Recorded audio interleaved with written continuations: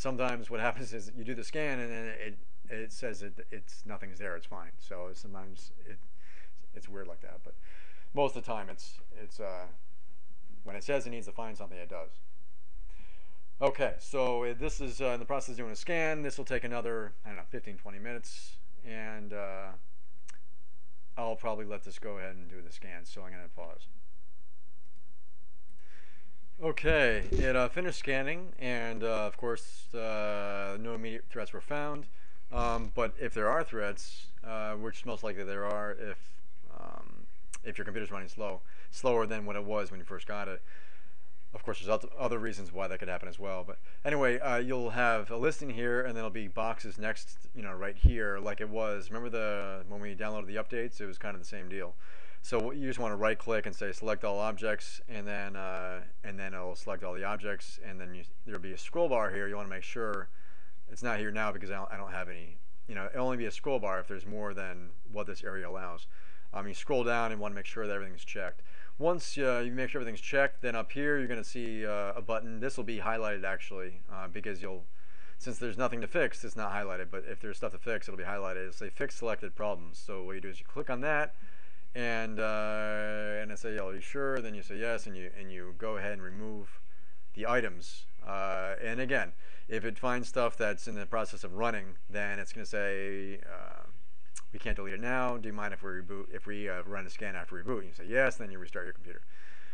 All right, and so that's pretty much it for Spybot. Pretty easy once you do it a couple times. And then the last one is Spyware Blaster. And let's just go back up. Let's see if we downloaded it. I don't think we did. No. Okay, I was in the process of downloading. Okay, Spyware Blaster. Again, we go to download.com, and then we go down here. I just typed in Spyware Blaster in a search field up here, and then down here the results, Spyware Blaster. Okay, this is just telling you download now. Spyware Blaster 3.5.1. Save file. I'll save it to the desktop. And let's see right here. It's almost done. Minimize this, and we'll open this baby up. Click OK. All right, next, I accept, next. The default location's fine. Put a shortcut on the desktop, that's fine. Click install, really quick install. This is a very quick program to use. Run Spyware Blaster, click finish. So again, this program is the one that it protects you, but it doesn't scan. So all you need to do each week is, or each every other week or whatever, but at least twice a month, is just run the update. So I'll show you how to do that in a second. So basically, you just want to click next. It'll count down next. They want to make sure you read that stuff. So the first thing you do is click download latest protection updates, and this is what it'll look like when you, like, let's say in 2 weeks you want to do it again. This is what it'll look like when you double click on the icon to start it.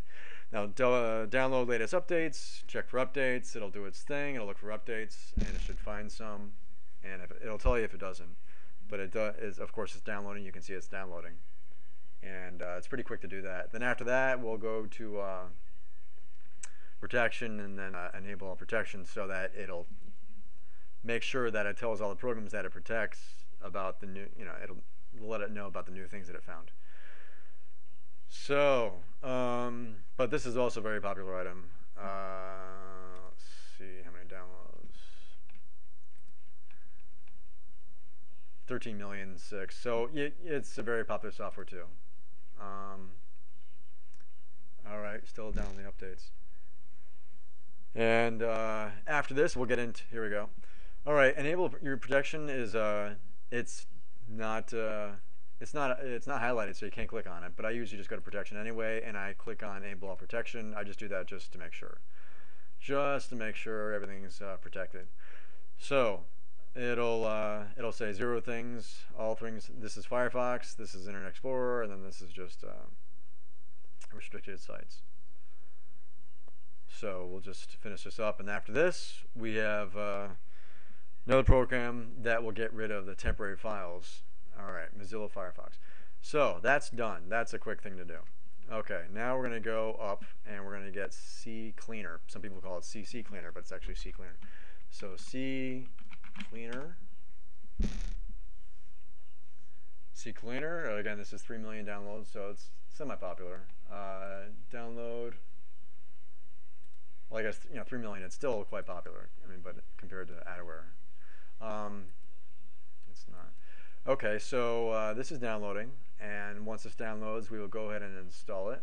Click Open, or you can, up here is the file. If you guys are in Internet Explorer, you won't see this downloads thing. You can't click Open, so you just go to your desktop, and then you'll see CC Setup. Okay, click OK. Click OK for English. Next. I agree. Location's fine. Next. All right, add desktop shortcut. That's fine. Start menu, fine. Add one CCleaner to the recycle bin. I mean, you can put that if you want. Doesn't matter. Add open CCleaner option recycle bin. That's fine. I'm not gonna check for updates. Yes, and then I don't really care for the Yahoo toolbar. I don't like any toolbars actually. So if you want the Yahoo toolbar, you can certainly keep that. If not, then uncheck it. Click Install, and click Finish. And right here you see now it's installed. So we'll double click on it to open it up. And you'll see it gives it temporary internet files, gets rid of cookies, history, recently typed URLs, which is website addresses in your browser, last download location, Windows Explorer, system, and then applications. It finds applications that it has temporary files, and it'll get rid of those as well. So, and then one thing to check is the old prefetch data. All right, so we will go, after we do that, we will go run cleaner. This will permanently delete files from your system. Click OK. And as you can see, it's going ahead and doing its thing. Deleting temporary files. You must close Firefox. Okay, it needs Firefox to close before it can do its thing to Firefox. So we'll close Firefox. All instances of Firefox, including the downloads window. Alrighty, we'll try it again. Now it can do its thing. As you can see, 770 megabytes was removed. So that's, it's a fair amount. That's almost a gigabyte, so it's good. Okay, so we will go up to, I don't use Internet Explorer really. I usually use Firefox. So I'm going to open up Internet Explorer, and I'll show you, this is Internet Explorer 7. And it's always best to, I would suggest updating, because it's always good to update your Windows updates. I'll show you how to do that in a second. So you go to Tools, Internet Options. This is to make sure that if you're using Internet Explorer, that it'll delete the temporary internet files automatically without you having to do that all the time. So just go to, so again, let's just do that. You go to Tools, Internet Options, and then you click on Advanced, and you go down, scroll down until you see empty temporary internet file folder when browser is closed. I already have that checked, but check it and click OK.